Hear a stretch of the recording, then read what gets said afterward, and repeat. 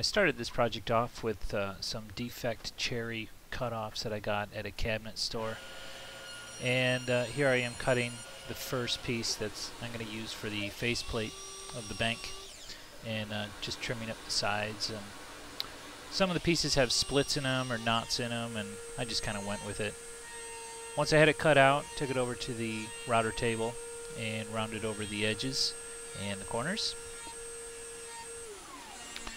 And then I hit it with a sander to kind of smooth out those edges, and I think I got it down to just 220. It's kind of important to get as smooth as I can so that the coins roll pretty well with least amount of friction. Next, I grabbed another piece that had a split down the middle, but I figured I'll just cut that out and use those for the uprights. So there, I cut out the split and I tossed that, but then I take those over to the miter saw and I kind of freehand an angle because the faceplate needs to be beveled back so that the coins stay on the little runner. Here I am cutting them to height and then hitting them on the router table just to kind of round over the edges a little bit. And next step is, the angle was just a little too tall. So I just cut off the tops there, and a little too small for my sander, electric sander, so I had to do that by hand. Next piece is the base, and it's a piece of live edge maple. So I cut off the live edge there, and I think there was a cracked nut in the corner, so I trimmed that off right there too. And last bit of work on the router was just rounding over the edges on one of the sides, and then the bottom can sit flat. Sanding that real quick, and then I think we're ready to assemble the uprights to the base. So in order to do that, I use my calipers and I mark exactly where the holes need to be to drill for each of the uprights. So I go ahead and I drill those through, and then what I'll do is I'll countersink screws in from the bottom to attach the upright. So I have to find just the right size drill bit here that can accommodate the size of the screw head that I'm going to be using. So I drill those, and now here I am jigging up some clamps so I can hold the base at just the right spot on the leg that's in the vise, so that I can get those holes in just the right locations.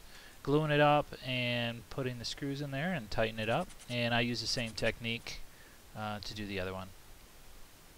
So once both uprights are on there, it's time to glue on the faceplate, and that was actually a little tricky because of that bevel of, that it's angled backwards, so it's kind of kept sliding around. But I used just regular spring clamps and wedged it in there, and it seemed to be okay. I mean, it moved around a little bit, but I just kind of adjusted it until it firmed up, and it was fine. Here I am measuring the thickness of a nickel. It's the thickest coin that we have to deal with, giving it just a little bit more room. So I think I went up to just about 1/8 of an inch. And here I'm using my thin strip jig to rip a 1/8 inch piece of cherry, which we'll use for the runner. So once I have that cut off, oh, here's my shop buddy. I had to get a picture of him. I take the runner and I cut it in half, and then the next tricky thing was to find just the right angle, because you don't want the coins to roll too fast, and you don't want them to roll too slow so that they stop. So once I found the right angle, I went ahead and I glued it on there, and just attached it with spring clamps on the sides, and then a whole bunch of other clamps everywhere else, because it's pretty important that it is flat against that faceplate, and it didn't seem to be cooperating with me by just clamping it on the side, so I had to kind of clamp it everywhere.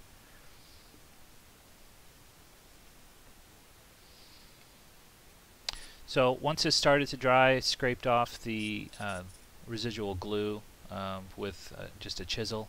And here I am setting up the thin strip jig again so I can cut another piece that we can use for the coin ramp and the coin insert section.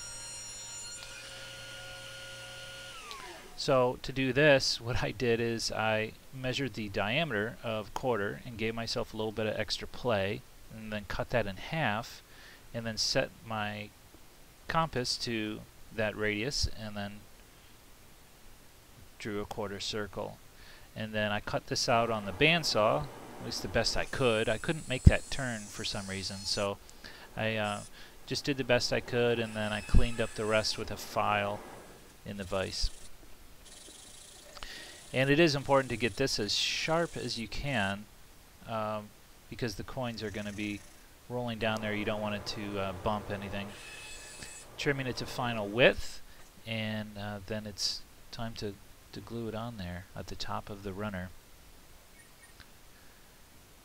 Once that gets glued on there, I take a sharp chisel and I just trim off the rest of the runner that's protruding off of the side of the faceplates on the front and the back, and got that looking nice. Then I stuck some extra pieces together, glued those up, and I'm going to make a coin insert box. So I mark just the right spot where the coins are working great, and then I take it over to the disc sander here and I clean up all the edges and held it up against the back of the belt to give it a nice curve. Using a utility knife to clean up the whiskers and burrs, and then I'm ready to glue this on. Got some tight areas to get the glue into, so I just use a pencil. And then I line it up with the pencil marks that I had before and make sure it works with the coins going in. So here I create a zero clearance on the bandsaw with one board, and I cut 4 little triangles, which each needed to be sanded by hand. But then these are what's going to be glued on the faceplate so that they kick the coins off. It's right about here where I realized, oops, I screwed up.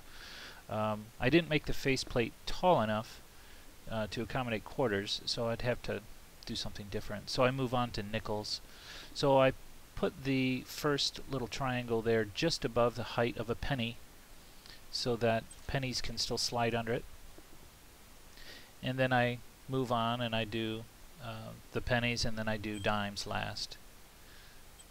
So the one for the dimes can just be put pretty much anywhere less than the height of a dime. For the quarter, I had to make this piece a little bit different. I know it's tacky, but I goofed.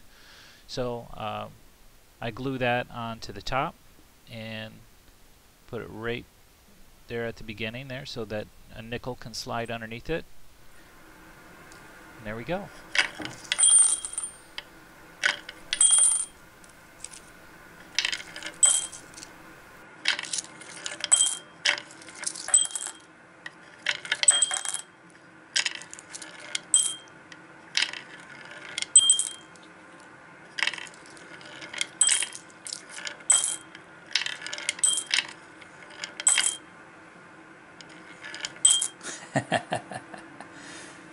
It works.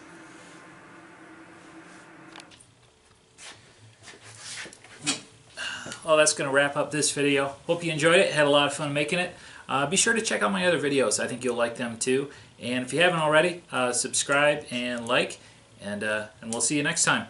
All right? Are you serious?